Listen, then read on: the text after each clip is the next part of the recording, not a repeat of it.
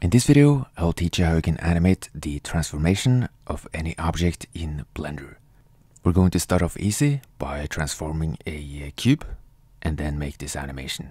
So we can start off by going into the object properties settings and then add two shape keys. And the basis is what we're going to start off with. And then the key 1 is what we're going to transform it into. And then next, we can press Tab to go into edit mode, select the top face, and I'm going to press G and Z to grab it on the Z axis, and then press Tab again, and as you can see, we can now animate the transformation.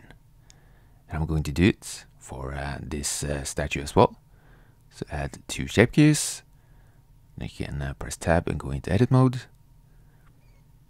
I'm going to use proportional editing and change the face slightly. Just make it a bit less attractive, I guess. And then you can also use C to circle select